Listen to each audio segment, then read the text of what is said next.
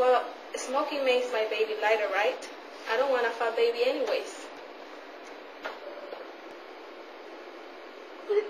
How do you think drinking will affect your baby? I don't know. I just want my baby to be able to handle this liquor. When I do coke, I feel good. So, he must feel great too.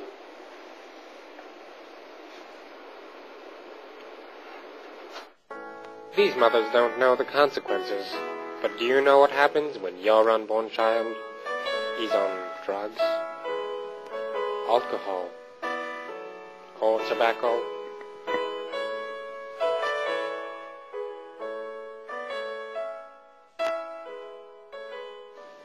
The baby gets nutrients from the mother through the placenta.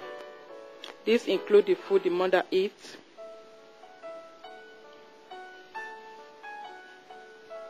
chemical from smoking,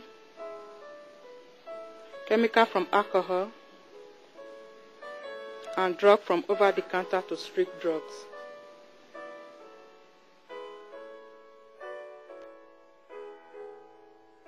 When you get high, the baby is high too. With drinking, birth defects include small size, a misshapen face, badly formed or faulty organs, poor coordination, mental retardation, agitation, and problems in learning. Even as few as 1 or 2 drinks per week can damage your unborn baby.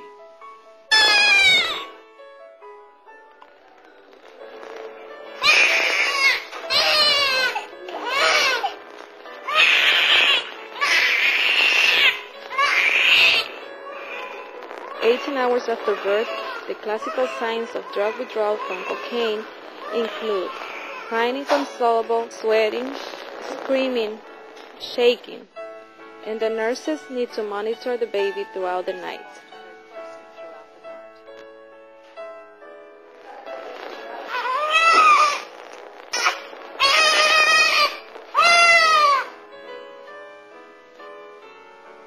Smoking during pregnancy increases the chances of having a small underweight baby, and newborns that weigh less than 5.5 pounds often don't have enough fat to maintain a healthy body temperature and are more likely to develop breathing problems and conditions, which may cause brain damage and malformities.